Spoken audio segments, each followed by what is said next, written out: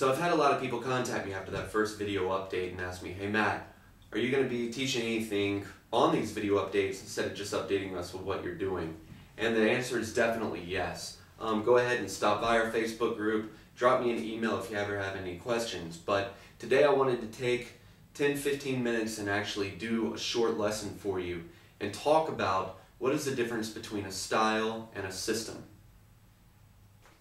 When we talk about a style and a system, we need to talk about the language that we're using to address the two. So what is a style? A style is a method of doing something. A style is a style of boxing, a style of grappling, let's say Brazilian Jiu-Jitsu, a style of wrestling like Sambo. It's a style. It's a means of performing an activity, and that's the way that you do it. Now there are some styles that are more in-depth than others.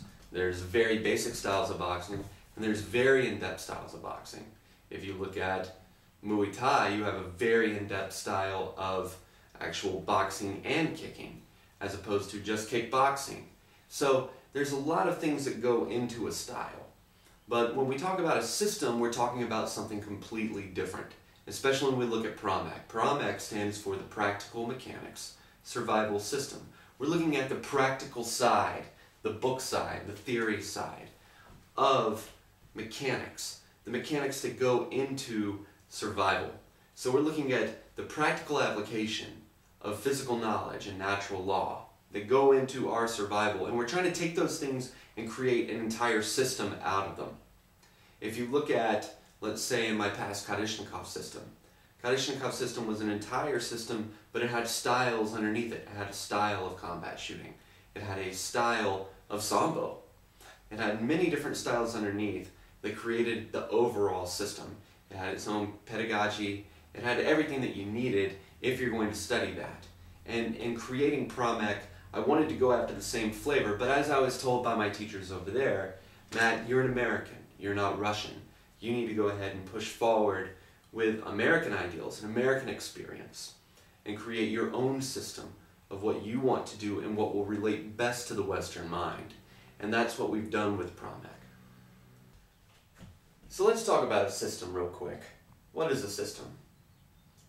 If you take the alphabet, you're looking at letters.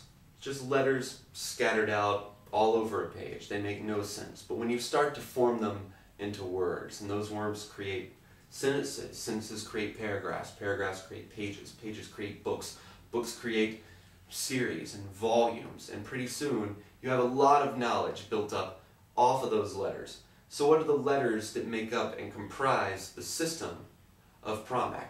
Because the style is the language of a system.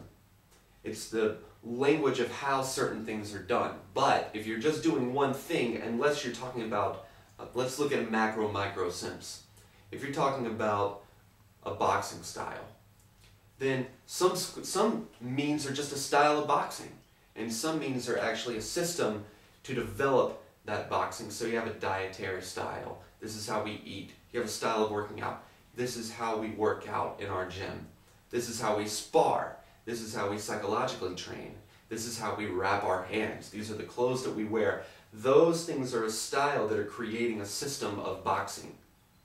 And it's the same way with Pramek. When you look at Pramek, you have your physics, your mechanics, your physiology, your knowledge of psychology, your knowledge of survival off the land, and numerous types of land types and environments and climates. You have all of these things, and they create out of them a system, out of those styles of doing things. So today I want to talk to you about one small tiny element within Pramek that is part of the language of Pramek, and that is one type of lever. It's the third class lever. And we're going to explore that for about 5 minutes, and I'm going to give you some examples of what a third class lever is, but also so you can see how that language creates an entire system.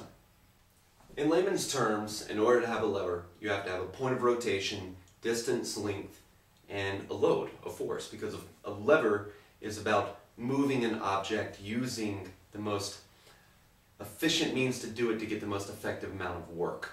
So today we're going to talk about the third class lever. What is a third class lever? A third class lever is where you have the point of effort between the fulcrum, the pivot point, and the load or the weight you're trying to move. So if you look at the human arm, what we have is we have the load here, and we have our pivot point if we're just trying to lift. And then we also have, in between here, we have our effort. So our bicep is actually our effort in order to affect this rotation right here with an object. So what you were looking at is a simple third class lever.